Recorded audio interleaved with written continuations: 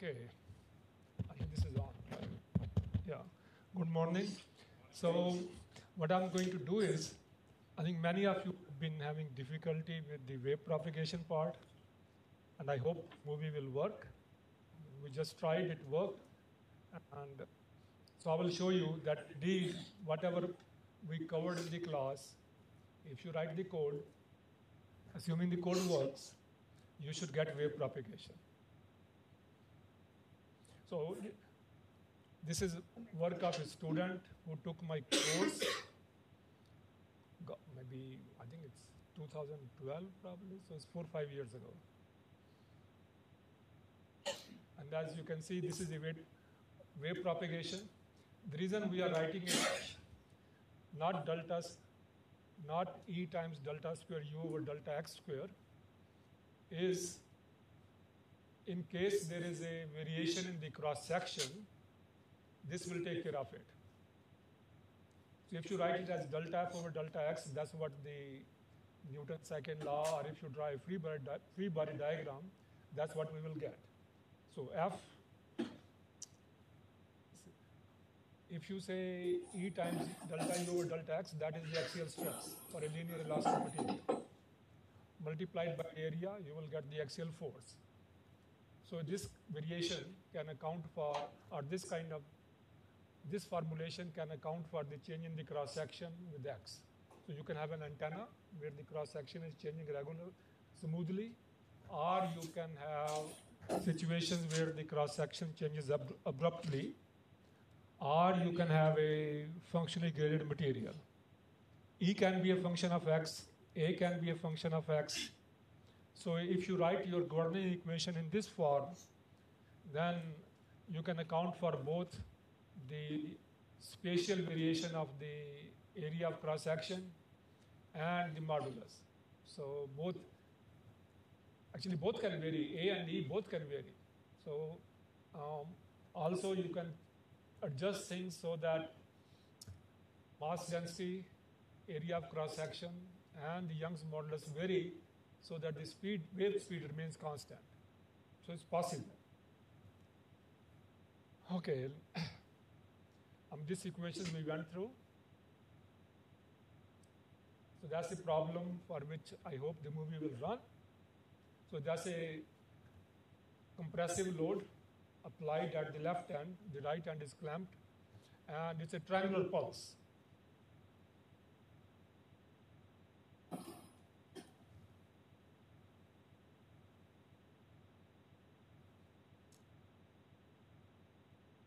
So when it meets the fixed end, that compressive wave is reflected back as a compressive wave of twice the amplitude.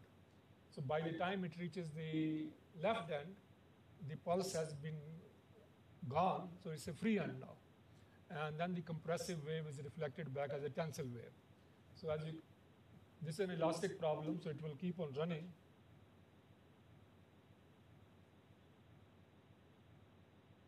Well, actually, if the algorithm is correct, there should be no dispersion. So you should get triangular wave staying as a triangular wave.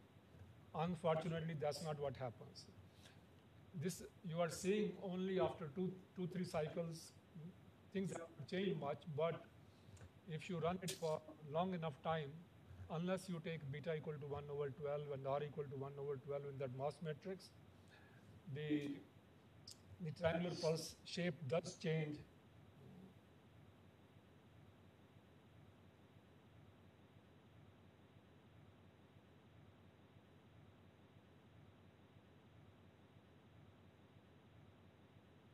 It does not tell you how many elements Jacobs took. So the point is that it's not a bogus, whatever we covered in the class, it works. And this student, when he did this is a homework problem, so it's not a publication stuff. So now in this case, the cross section changes.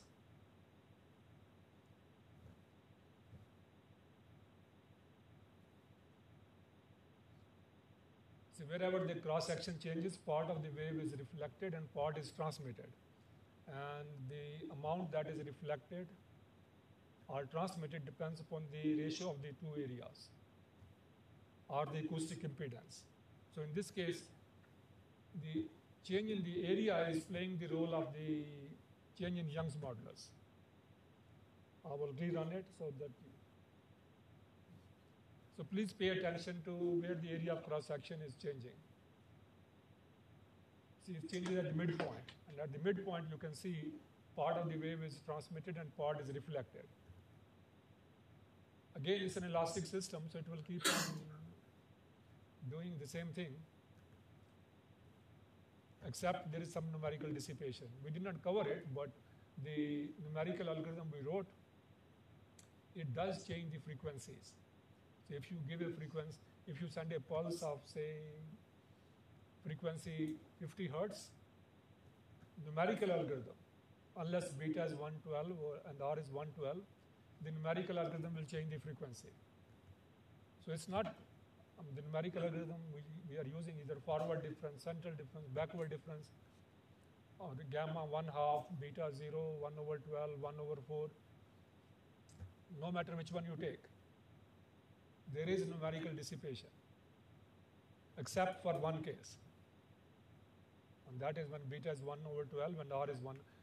The mass matrix is R is 1/12 in that one. That's in the beta Newmark method. Beta Newmark families of methods have two constants, beta and gamma. Both go between 0 and 1. Gamma we take 1/2. Gamma we take 1/2. Beta, depending upon the value of beta, the algorithm may be conditionally stable or unconditionally stable. So if you take beta equal to 0, the one I suggested that we do the exercise, that's central difference method. If you take the lumped mass matrix in that one, then you do not have to solve a system of algebraic equations. So that one is very popular because we can solve problems with, say, 1,000,000 degrees of freedom. There is really no equation to be solved, no algebraic equations to be solved.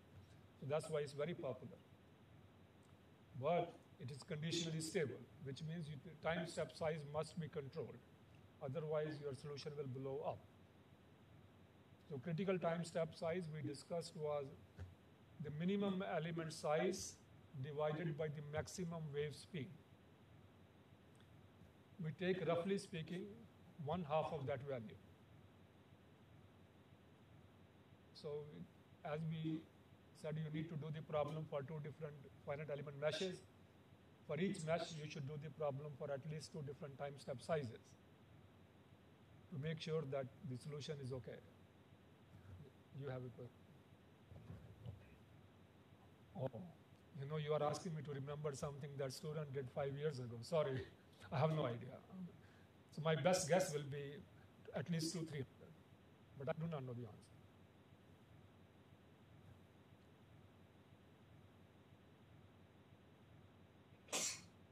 So let's see if this one runs.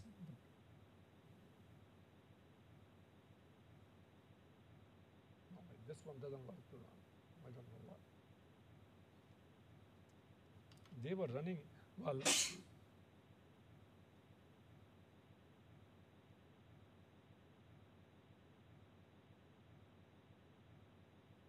have no idea why the first two ran fine. Now it's giving me trouble again.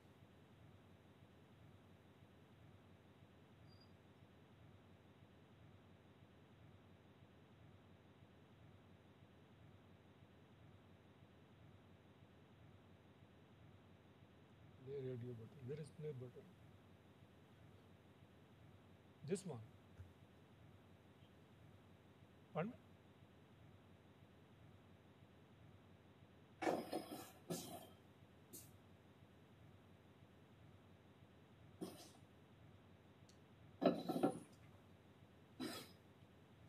It doesn't like it.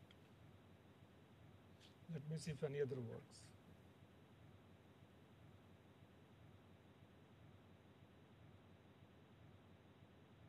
This one might work.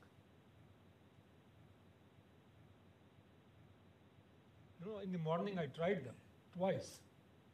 All of them worked. Sorry, I mean, because I was going to show you what happens for the nonlinear problem and the linear problem. Linear I showed you now for two cases.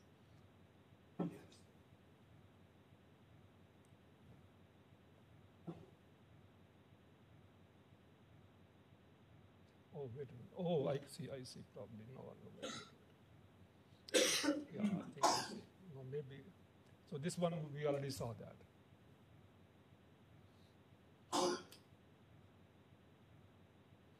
Let's see if this one works. No.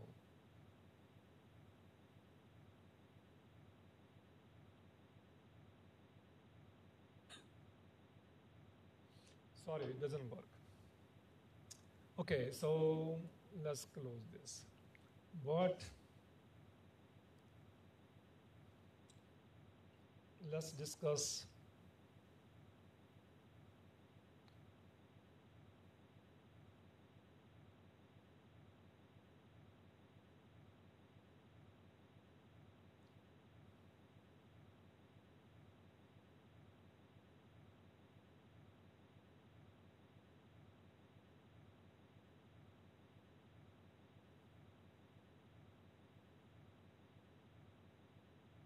come on.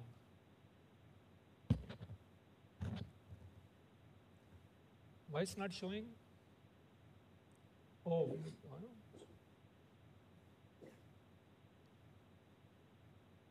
maybe there's something wrong that I'm doing. It's only showing.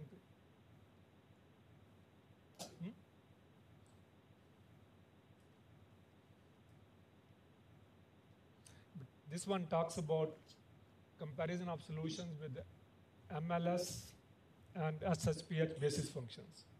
We discussed both yesterday, and this one compares the solutions of some problems by these two methods. And I'm hoping this thing will work.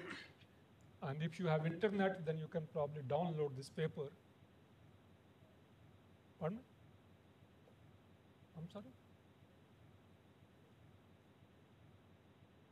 Which one?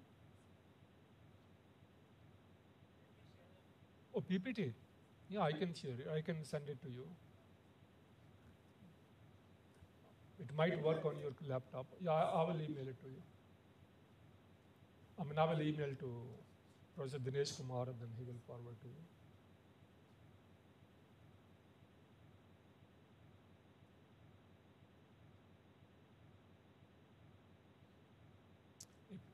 There is a backup plan, so don't worry. If this doesn't work, I will use the chalkboard.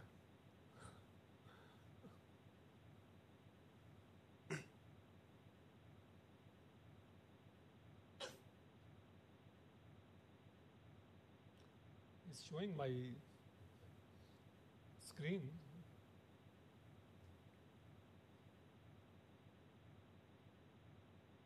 Then you will change it back to whatever it was. Oh, yeah, good. Works. Good, thank you. Oh, no, but wait, let's make it large, yeah. So I do not know, I know you can probably see the title, but I'm sorry I did not copy, cut and paste figures and try to make a PPT. So, I think, so as you can see, it will compare the performance of the SSPH and MLS basis functions. That was the group. It is actually most of the work, actually all of the work in this one is really done by Chi Long Sai, and unfortunately he did not finish his PhD. So he has two publications, but he decided to quit after that and did not complete it. So just having one or two publications sometimes is not enough to get the PhD. Manav had one more student actually two more. One had one paper and he did not finish. The other has, I think, two papers and did not finish. And this one also has two papers and did not finish. So and if you are interested in those matrices yesterday, Shakti was he was trying to get, and I think you were trying to get it with him. This one has the matrix forms. So I'm not going to go over those equations which we discussed in the class, but I will just talk about the results. So the first problem is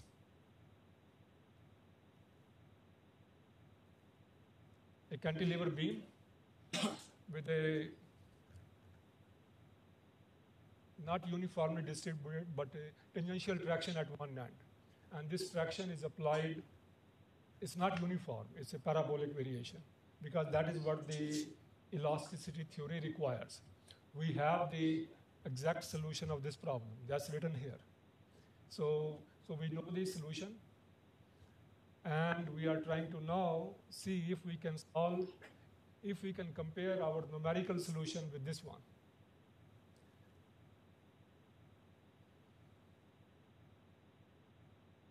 And please stop me if you have, whenever you have questions, because I may be going too fast.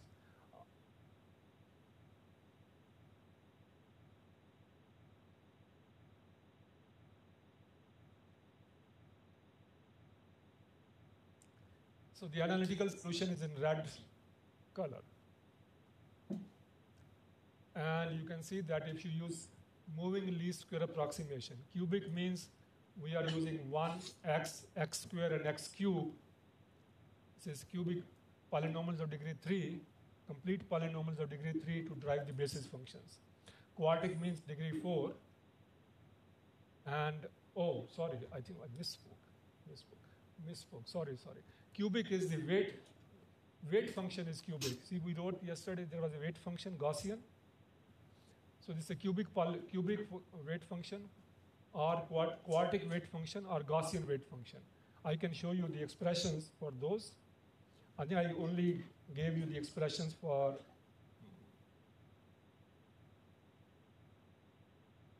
let's see if there are.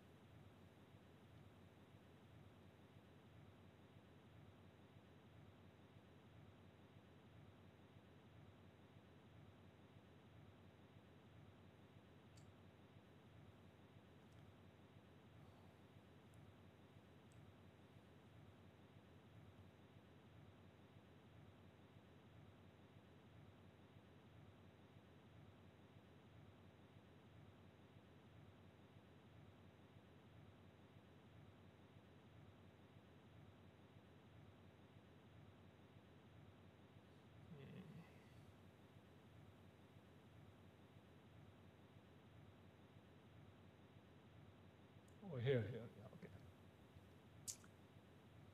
So you see that's the cubic spline. Then the next one is quartic, means 4th degree. And then below that is going to be the Gaussian function. So and yesterday we talked about beta. I did not use the word beta, but I only used h. So you can either vary h or you can vary beta times h. It's the same thing. And now if you look at the solution for both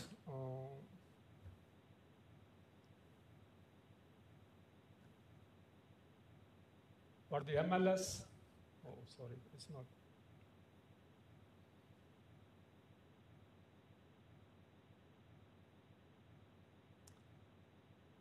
It does not tell you how many points we used. It will come. So we have studied, or Sai studied the effect of the weight function, number of particles, number of integration points. So everything, and compared the result from the two basis functions, MLS and also there is see quantitative indicator of error. From this one cannot tell whether the two solutions, like how close they are or how far away they are, but you will see the quantitative numbers.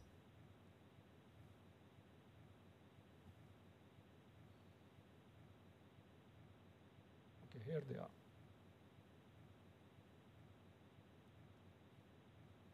Let me move it up a little bit.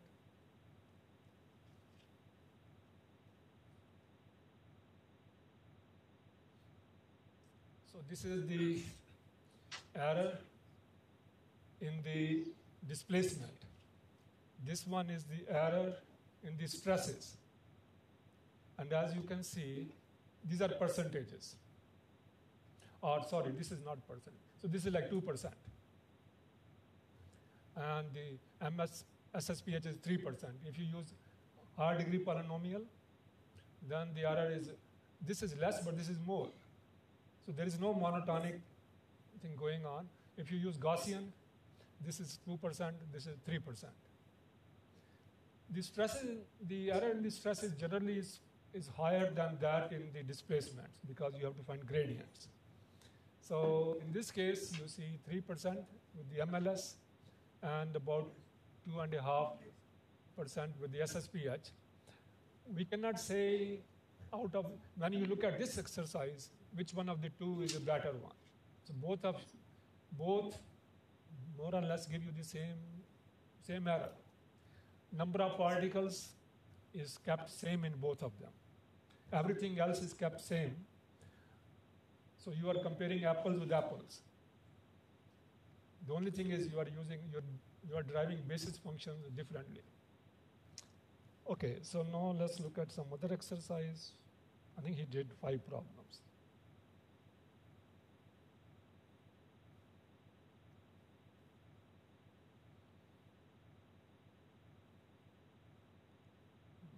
How do I move it up? The whole thing, I guess I can't. So I hope you can see it.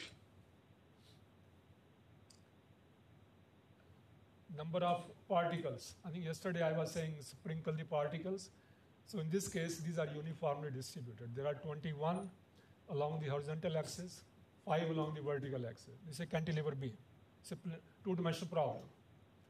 So 21 times 5, 33 times 5, 33 times 9, and the error really doesn't change much. It does not significantly reduce when you go from 21 times 5, which is 105 points, to something like 300 points. And same thing for both of them, it's roughly 1%. So it's not, that indicates that 21 times 5 is a reasonable distribution of particles. These are uniformly distributed. There is no adaptive refinement in this case. Like the particles are not concentrated near the clamped end or the free end. Yes? Uniformly distributed, uniformly. So if the length of the ball is 10 centimeters, the distance between particles in the horizontal direction is 10 over 21.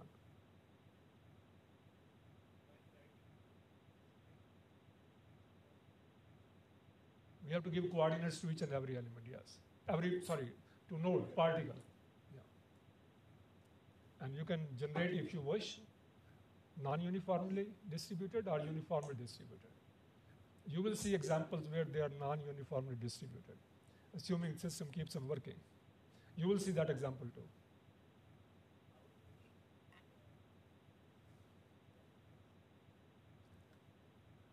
It's not really, see, the error has not changed much. The idea generally is that if you keep on refining the mesh, your error should keep on decreasing. But when you go from, say, 20 times 5, which is 105, to 3 times the number of particles, the error really has not gone anywhere. It's from 1.8% to 1%. So there's no big benefit.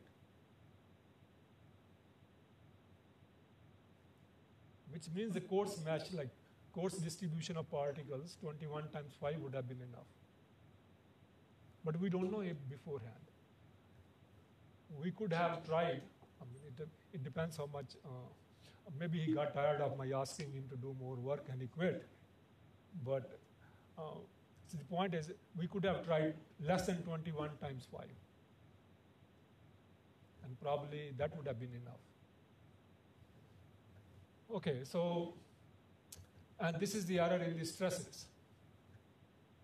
If you do this problem with the finite element method, error in the stresses is higher. But in this case, you don't see that much higher error in the stresses. And that's because these basis functions you get, they are differentiable everywhere in the domain. So you don't have to worry about finding these at the integration points. And these are errors in the, these are not soup, this is not soup norm, this is not supremum norm. This is not finding errors, maximum of the errors at any location. This is global error indicator, not the local error indicator. So there is a possibility that at one point or 2 points or a few points, the error is larger than what I am showing you here. These are global error indicators, not local error indicators.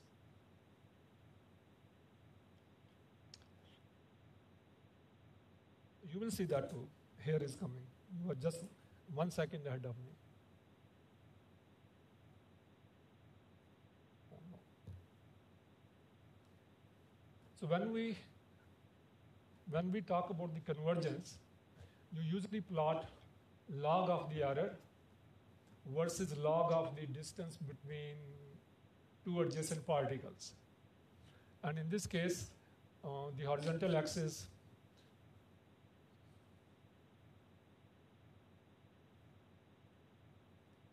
is that parameter beta, which appears in the weight functions. Beta times h is the support, is the over which the weight function is non-zero. Pardon me?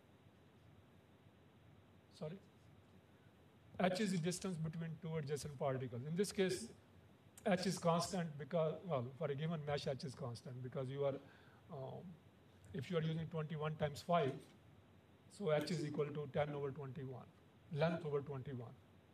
And then you are changing beta to adjust the region over which the function, over which the weight function is non-zero. So the value, the larger the value of this number, beta, the more number of particles are interacting with each other.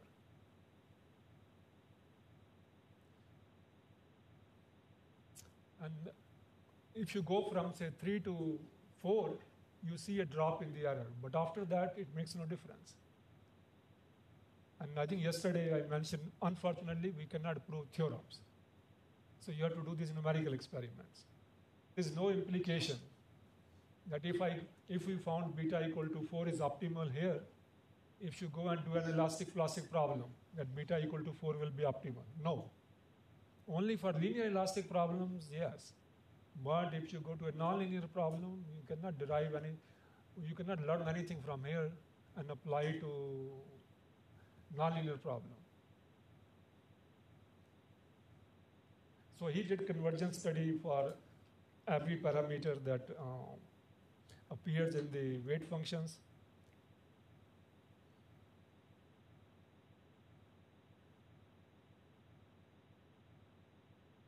So if you take, say, the order of polynomial, 1, 2, or 3, you take 1, 2, or 3, you can see that the higher the degree of the polynomial in the basis functions, the lower the error. But it's not at the same rate. Like if you go from first degree polynomial, second degree polynomial, then the error decreases quite a bit. But if you go to, these are logarithm, these are logs of errors, these are not absolute values. So this is logarithmic. So like this one, you can say is 10 to the minus 1.6, 10 to the minus 2. So there's a big change in a way because it's not giving you, like you don't interpret as from minus 1.6 to minus 2.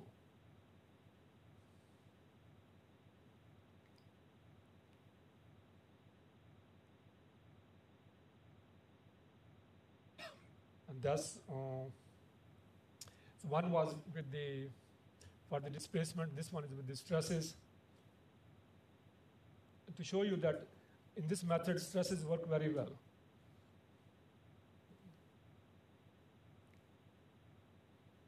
And these are the numerical values for which you saw the plots. Let me show you results for a different problem then. Oh, if you want to compute energies, if you want to compute strain energy, we talked about yesterday, because we use overlapping regions. To find strain energies, you have to use a background mesh. There is no choice. There is no easy way out, because we cannot integrate over overlapping regions and find the strain energy of the body. So that's why you need a background mesh. And so in this case, the background mesh was used. And if you look at the figure on the right side, you can see the convergence of the energy as you change R, and the value, then the parameter R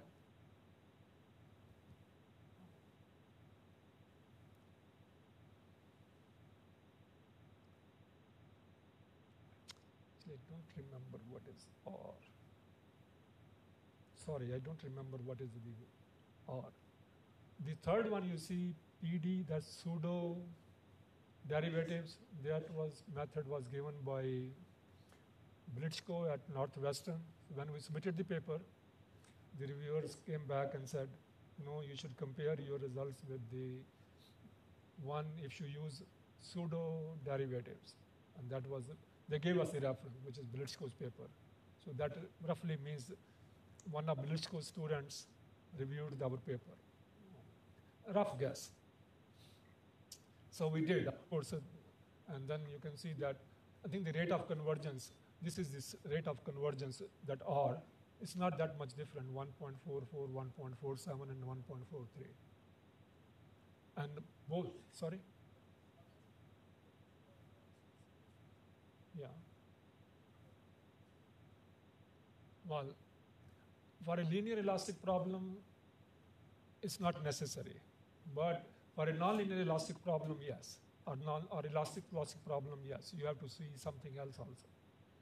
Because stresses, you need displacement gradients. For a linear elastic problem, the strain energy is roughly speaking proportional to the stress square or strain squares. If the material is inhomogeneous, then the answer is yes, you must check it, because wherever you see inhomogeneity, stresses and strains can be quite different.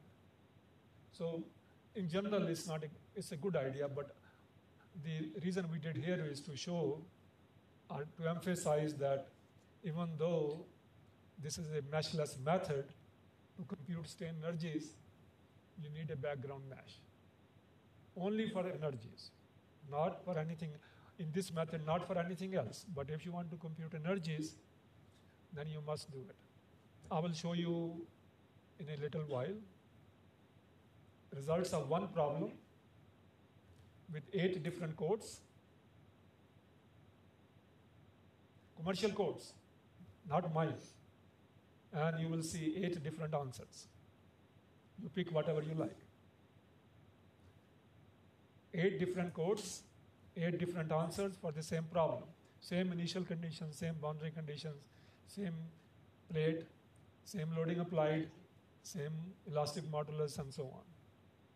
And that is not my work. That was published years ago, so I just copied that figure from the literature. I will show you that. Yeah. Yes, I think one way to check the accuracy of your code or the accuracy of your results, not necessarily the code, is to do energy balance. So when we are solving these equations, we are solving these based on the balance of mass and balance of linear momentum and balance of angular momentum or moment of linear momentum. We are not using the balance of energy. So it's a good idea to compute the work done by external forces and show that it equals the sum of the kinetic energy plus potential energy plus energy dissipated if you have plasticity. or if you have viscous effects. So and there is one thing more. We did not talk about it. I know if you have an incompressible material, then you have some other issues. Also, if you use reduced integration, like I said, use 2 by 2 by 2, for a cubic element in a three-dimensional problem, which means you have 8 noded element. So you generally use 2 by 2 by 2, 2 integration points in each direction. If you are using an explicit method, even if you are not, many times we use only one integration point at the central. And that is to save the computer time, because using 2 by 2 by 2 means 8 integration points. And if you are using 1 or instead of 8, I mean, you are saving, roughly speaking, 7/8 of the computer time in computing the element matrices, and assembling takes the same amount of time. It's just computing the element matrices.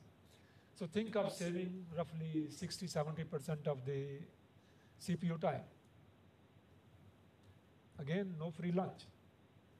The price paid is that I will show you in a sketch maybe in the afternoon, that if you use only one integration point, then there are some spurious modes of deformation that consume zero energy, but they change the shape of the structure. So these are called zero energy modes. They do change the shape. It's not that these strains are induced, except strain at the integration point is zero. But strains and stresses at the other points are not zero. So if you use 2 by 2 by 2, there is no zero energy mode. If you use one integration point, there can be zero energy modes, which means your solution can be polluted. It can be dirty. In our sense, dirty means no good.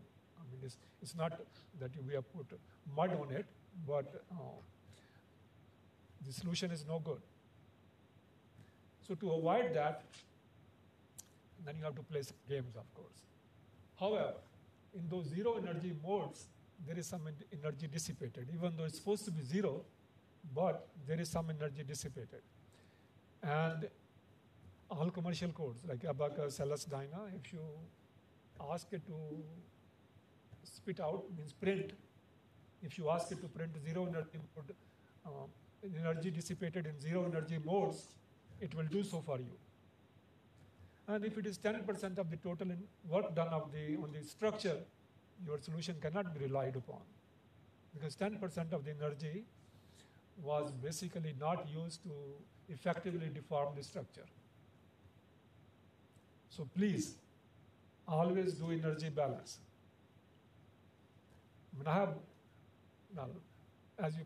keep on repeating myself that in my group I more or less insist, and as I said earlier, it's a dictatorship, because they need signatures. So they compute it, they do the energy balance. Some students come and complain, I don't know how to do it, Abacus is not doing for me. I said, no excuse is accepted, period. You have to do it. Next day they come, they do it. So it's pressure. So if your boss said, okay, you do energy balance, and if you don't do it, you won't have a job next month, you will learn and you will do it. So it's requirement. For your own good, for your own safety, you should do energy balance. That means the work done by external forces has gone into changing the kinetic energy, strain energy, plastic dissipation, viscous dissipation, frictional effects, if you have any friction it all depends whether you have in the code. You cannot just say, oh, the energy was dissipated due to frictional forces. But they are not in the equation, so why should they be dissipated? Only term that you have in your equations, you can say energy went for this term or that term. Otherwise, numerical dissipation, you cannot say it went 10%. I mean, 1% may be okay for numerical dissipation. But if it is 10% in numerical dissipation, that intercontinental ballistic missile India launched today, it won't go. 10% is a lot of energy being lost, which really means you will have to have booster engines for the missile engines 10% stronger than what they are. That's a lot of money. And this is not only one time. I mean, if we are going to design these missiles and manufacture them in thousands, see how much energy will be wasted. So please, do energy balance. Even if you write your own code, do energy balance. Makes no difference what problem you are doing. Okay. So let's keep on going. Now this is a stress concentration problem.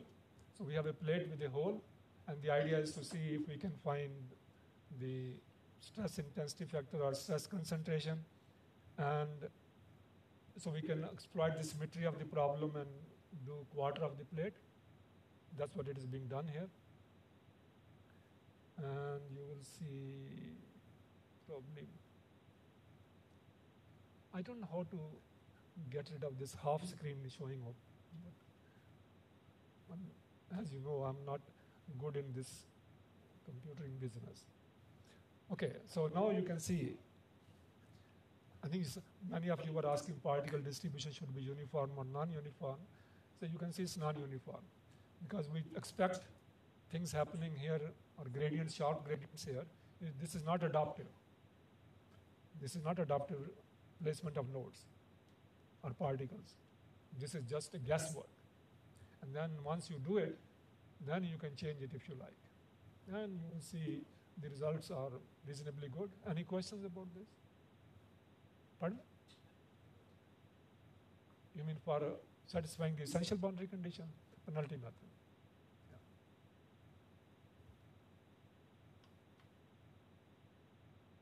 Again, the analytical solution is given on the left, so we know how to.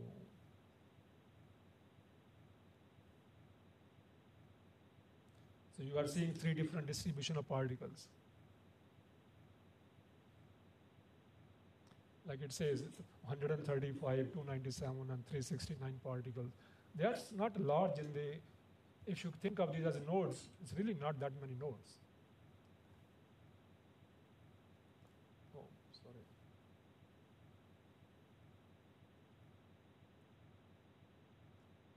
Okay, so let's see.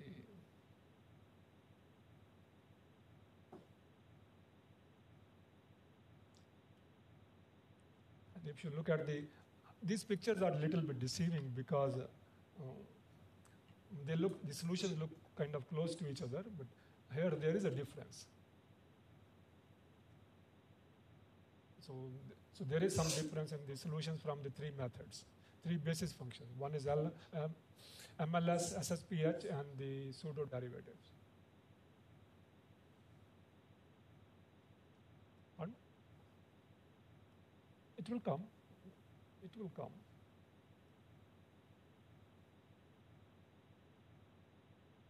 It's here.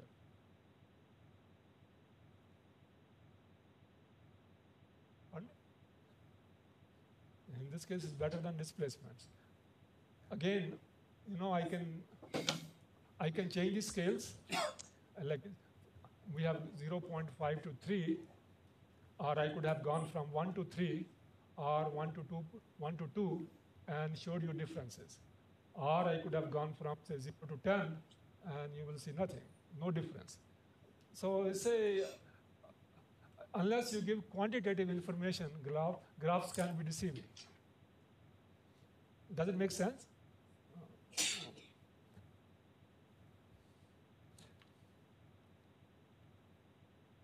Incidentally, you can download this paper. This is on my website. So it's nothing classified or secret stuff.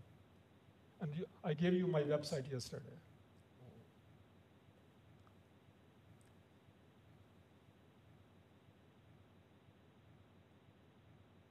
So this is a crack propagation problem.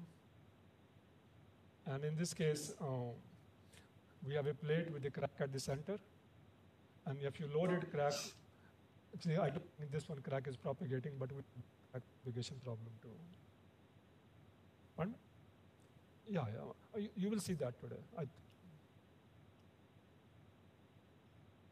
So like on the table, you see the error in the stress intensity factor with MLS, SSPH, and also it gives you the error. So it's like 0.95, but roughly 1%. So it's not terribly bad. And if you refine the mesh, add more nodes, you might be able to reduce it. So A over B is A is the crack length, and B is the width of the plate, like this dimension parallel to the crack. So depending upon the size of the crack over the width, you can see that the error we are getting is about 2%. So Sai did a good job in computing results, but it's unfortunate that he lost patience. Or it's my fault that I was asking for too much. I don't know.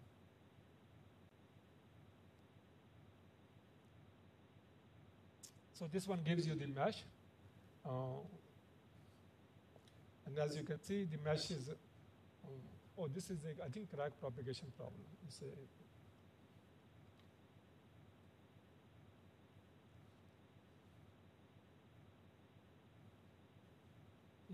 Okay. Say this problem, but by exploiting the symmetry, we can do quarter of the plate. So we are not doing the entire plate, it's quarter of the plate. And so the mesh you see is for the quarter of the plate.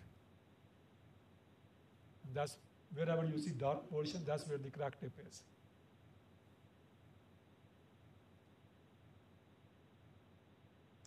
Okay, now let's see if then we also did with cracks from the two edges.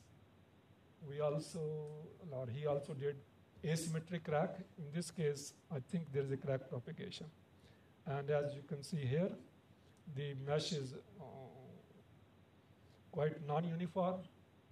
So you basically have to design the mesh by looking at what kind of results you might get.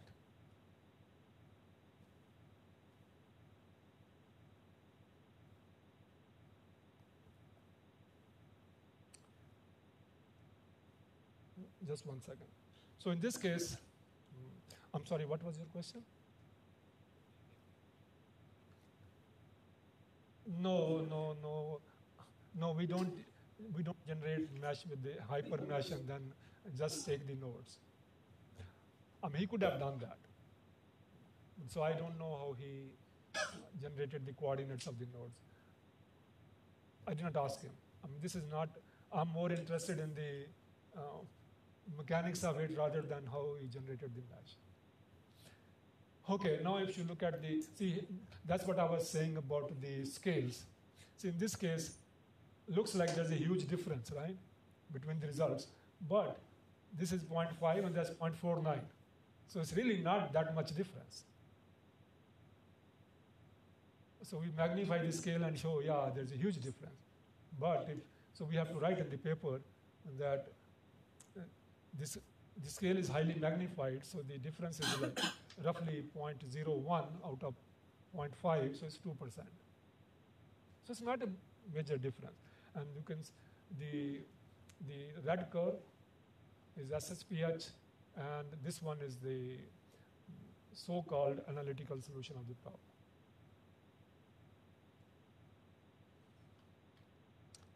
Okay.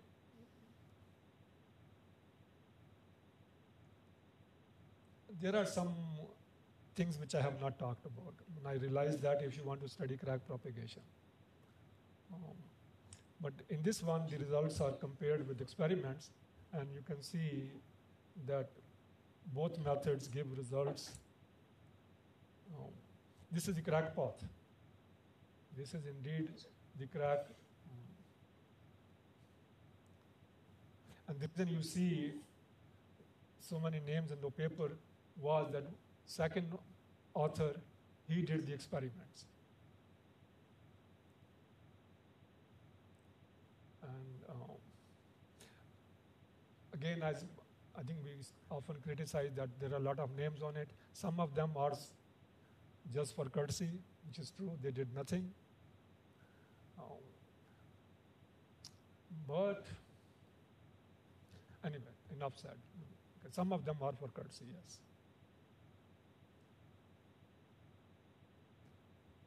Okay, I'm sorry? This is, I will show you the configuration.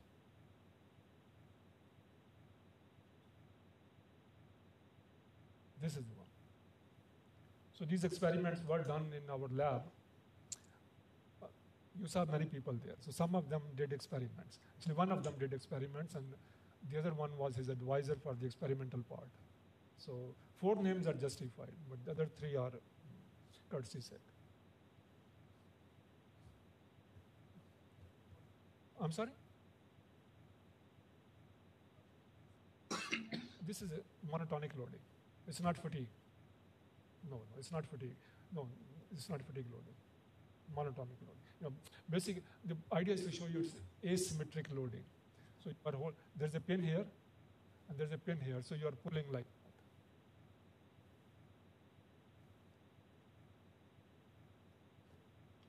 that. I cannot see with glasses on this screen, so that's why I have to take it off.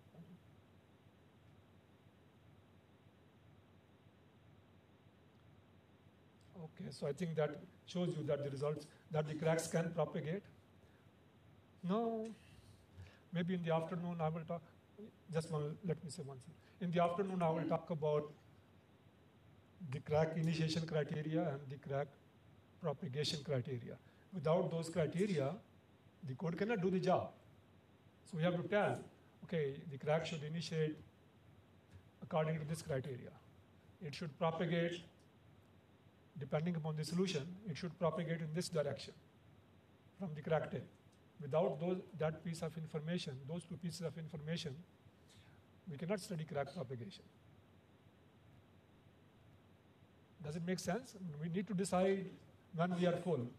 Our stomach tells us, yes, you are full now, so don't eat anymore.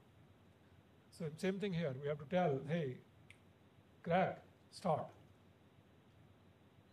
Then our stomach or our tongue tells, okay, you should eat something like this, it's more tasty. So we have to tell the crack, hey, go in this direction, you will have easier path.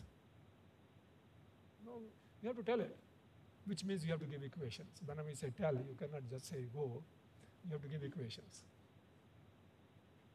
Yes, sir. Okay. And depending upon those 2 criteria, the paths you will get will be different.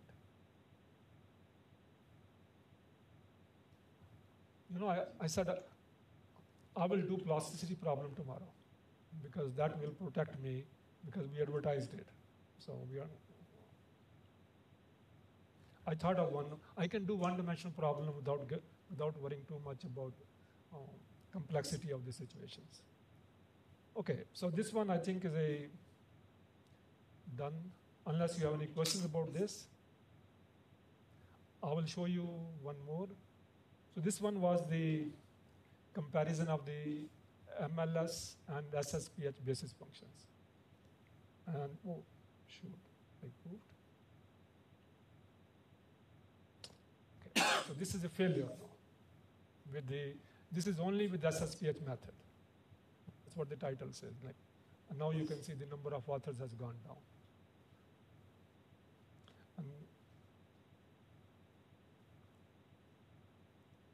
Actually, we had a project funded by the U.S. National Science Foundation. So these 2 are students, and remaining 4 of us, we were PIs on that grant. So that's why you see 6 names. There are 2 students, and the grant was written with 4 PIs, or co-PIs, and so there are 6. So in the previous one I showed, it had probably 8 names, so 2 of them were superfluous, or courtesy sake, I guess.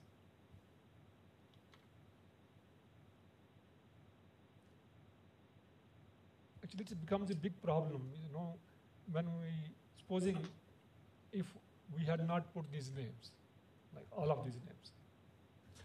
Students are justified, but then if you write the next grant proposal and say, we have worked together in the past, the reviewer say, where is the publication? Show us. So we cannot justify that, yeah, we had a grant and we worked together and we apply for the next one without giving any proof. But this one is legitimate, except possibly for one person, but this is legitimate number of authors. Okay, let's see if cesium. This is one is about cesium. Okay, but I have to talk about on the chalkboard, cesium. Okay. I'm afraid I do not know if you can see this. I'm sorry? How can I zoom? Oh, yeah, I can do 150. Does it help? No.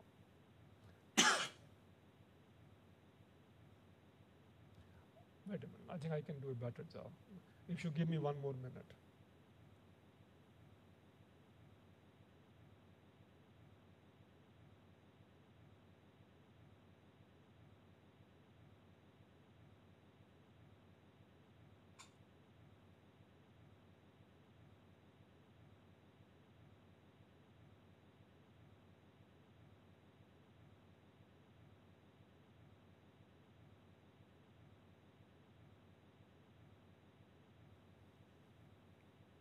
Now, those of you who do not know the geography of USA and are wondering from where I am, where do I live? So I live in Blacksburg, that's here. I think all of you have heard about President Obama and the next coming President Trump. So they are living here, Washington, D.C. So Blacksburg is roughly 500 kilometers southwest of Washington, D.C. And it takes us maybe 4 hours, 4.5 hours to drive. Some people, my students, they can do it less than 4 hours because they drive at 150 kilometers an hour. But I don't. There's if you are caught, then you get challan ticket, which is heavy, something like $100, $120. Then you have to go, depending upon the speed you exceed. Then you have to go to the court if you don't pay. If you go beyond 15, 20 miles an hour, then you have to, your license is revoked right away. So it's, okay. So these are the people who contributed to meshless methods work. So I didn't, as I've been saying, I do nothing. I don't do any work except come and talk. So these are the people who contributed to the meshless work in my group. And if you go to the web page, you will see their works and so on. The code I said is available for free, was written by Cheng. You see there. There's another code which is not on the web page, was written by Chen, LF, QIAN. In China, Q is pronounced as CH. So it's QIAN, but it's Chen. And he was department head when he came with Chinese government money. Man, he worked 24 hours a day. I think he only took 1 day off. Before leaving, he said he wants to go to Walmart to buy something for his kids. For his daughter, he has only one child. That's it. It's like a robot. Machine. It's amazing. I think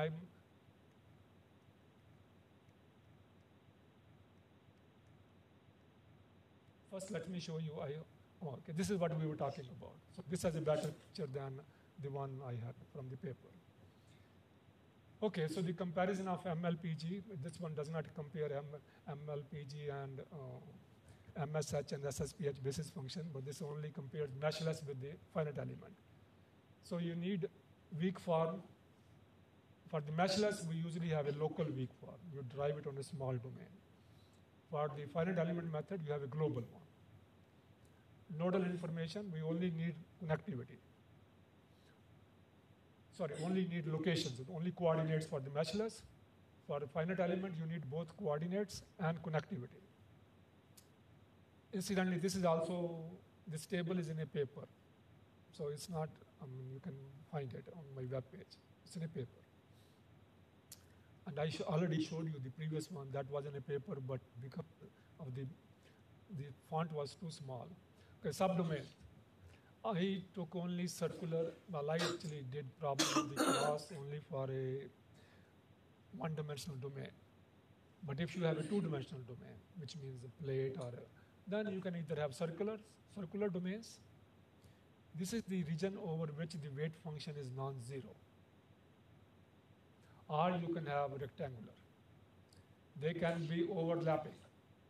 But in the finite element work, they are polygonal, even though most of the time we take either rectangular or triangular. Not many people take pentagon or hexagon shaped elements. In principle, it's okay, you can take it. There's nothing that prevents us. But you hardly see any paper with that kind of element. It's true, you can take pentagon as an element with 5 sides, element with 6 sides. There's nothing magic about 3 sides or 4 sides. The rule is same to generate basis function or shape functions. And they are disjoint. So the basic functions, for the finite element work, they are simple polynomials. That is the beauty. For the meshless methods, we pay the price. So they are not simple polynomials. If you plot them and if you plot their derivatives, they are plotted in Atluri's book. If you plot those derivatives, they look terrible shape. There are some hills, some valleys. Nothing like that appears in the finite element basis functions. But the advantage you get is the derivatives are smooth. Even though they vary, but still they are smooth. They give you very good values of stresses. Okay. Assembly, we don't have to assemble them. So there is no such thing as element stiffness matrix and global stiffness matrix. But in the finite element work, of course, we have to assemble them. Stresses, strains, they are smooth everywhere. In the finite element method, we should find at special points, which I call Barlow points. And if you don't want to find Barlow points, then you find them at integration points, quadrature points. Locking, if you are doing problems for incompressible materials. Now, what is an incompressible material? Density. Pardon me? Poisson's ratio is 1/2. That, I will comment on it in a minute. It's partially correct. Well, it's correct if you are talking about small deformations of linear elastic materials. Then Poisson's ratio is 1/2. But it is not, it's not true for a non-linear elastic material. I think you wanted to say something else? So what is an incompressible material? Pardon me? It is in this room. You drink it every day. Air is we generally model air as incompressible, and you drink. We don't drink air, of course. You drink it every day, maybe many times in a day. Water, we assume water is incompressible. So, but I did not define what is an incompressible material. I just told you, I gave you examples of two, roughly speaking, air and water. But what is an incompressible material? Also, all of us have in our human body soft tissues. Generally assume they are incompressible. But I still did not define what is incompressible material. Pardon me? No, it's not quite precise mathematics. Yeah, that is right. Density is going to be constant. Its mass density does not change with deformation. So an incompressible material is one that can undergo only deformations for which volume does not change. So not every deformation is possible in an incompressible material. You can pat yourself on the back. You did a good job. No, it's true. Okay. So if you are doing problems for beams or are either beams or incompressible materials or other materials in which you have a constraint. Like for a beam, we say height does not change. Generally, you assume that. So that's a constraint. For incompressible materials, volume cannot change. If the mass density doesn't change, volume cannot change. So that's a constraint. So if you have a constraint problem or a constraint problem, finite element method, you have to be careful because sometimes it over constrains. But what happens, the mesh locks. And maybe in the afternoon I can draw a sketch and show you. I don't want to go back and forth between my chalkboard or whiteboard and the screen. So I will draw a sketch in the afternoon. So I owe you zero energy modes for sketch. You can write down so you can remind me if I miss. And you can also, you can also remind me about those constraint problems or incompressible, zero energy mode, incompressible materials. Okay, adding nodes. In the meshless methods, it's easy. In the finite element method, it's difficult because if you add a node, you have to have connectivity. Determination of time step size, if you are doing a transient problem, it's a pain in the neck. That's the phrase we use, that is very hard for meshless methods. It's very difficult to find the time step size for a meshless method. For the finite element method, it's relatively easy. So it's a big price to be paid if you want to use a meshless method for a transient problem. The time step size, you have to find maximum frequency. Finding a maximum frequency reasonably well is difficult. I mean, when I say difficult, it's computationally involved. Nothing is difficult. It's computationally involved. But in the finite element work, no problem.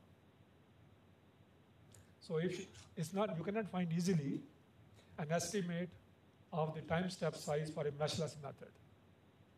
For the finite element method, you can find in almost every book. I use the word almost, I do not say every book.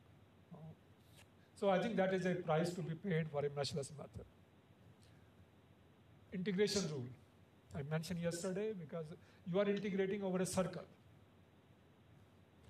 Integrating over a circle, when you map, I think you asked me yesterday, when you map a square onto a circle, then not all of the integration points are uniformly distributed in the circle, whereas they are uniformly distributed in the square.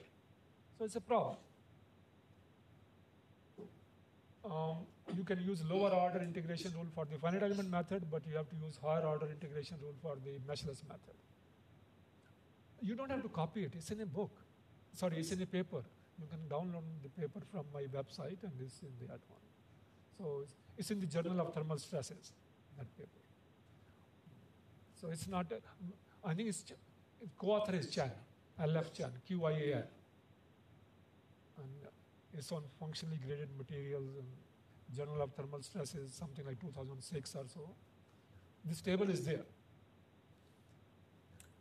Okay, so what about mass matrix? Mass matrices and stiffness matrices, they are not symmetric. You don't know the bandwidth beforehand. You cannot tell what the bandwidth will be. Mass is stiffness matrix may not be positive definite. Whereas in the finite element method, you have those nice properties. The symmetric banded, you know the bandwidth beforehand depending upon your mesh connectivity, and the stiffness matrix after you have applied essential boundary conditions is positive definite. I will quit in a minute because you are waiting for the coffee break. So some of the elements of mass matrix is not necessarily equal to the mass of the body, total mass of the body, but in the finite element method it is. Computation of total, sorry? In the, I think there should have been a statement there, but maybe it will come. You will see it. It probably will come. So computation of the total strain energy, you need a background mesh. In the finite element world, it's easy. Imposition of continuity conditions at interfaces between two materials. You have to do more work in the meshless method than you have to do in the finite element method. Data preparation effort, that's the selling point. On meshless method, it's very little. In the finite element method, you have to do a lot of work. Infinite domains. Actually, one student in my class, he took that challenge to do the final exam. Typically, my final exam problem is you propose your own problem and solve it as far as you can. I think that's what I told you on the one. So it's typical. I mean, it's not. I'm not kidding. So he took that as a challenge. He took that problem. He said, "I will do it for infinite domain." He could do it for one-dimensional domain, but we cannot publish for one-dimensional domain. So I said, "No, we need to extend it to two-dimensional domain." And he finished his PhD without doing that on a different problem. That was not his PhD problem. That was only the course problem for the course. So he got an A because he proposed something that we had not covered in the class, and he solved it as far as he could, which is okay. It was not a requirement that you must have something that can be published. Some other people have done things like that has been published. Okay, so in finite element method, it's relatively easy. Problem is finding the meshless basis functions for infinite domains. For two-dimensional problems. One-dimensional, yes, it worked fine. If you have singularities like crack tips, it requires more work in the meshless method because we have to enrich our basis function.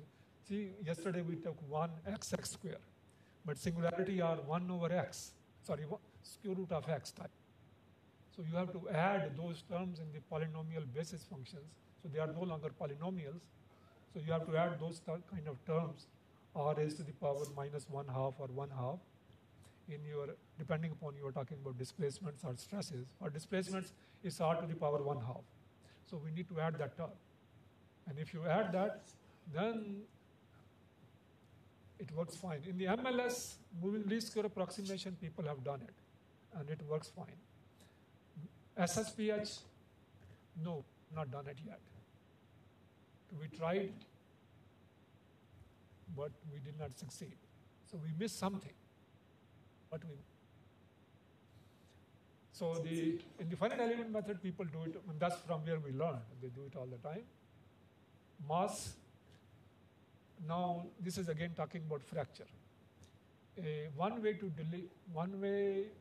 to simulate fracture is to delete elements. You can easily find in the finite element method because you delete an element. Here you delete what? You delete a particle has 0 mass. So that is a problem. If you use MSPH, which I did not talk about, modified smooth particle hydrodynamics method.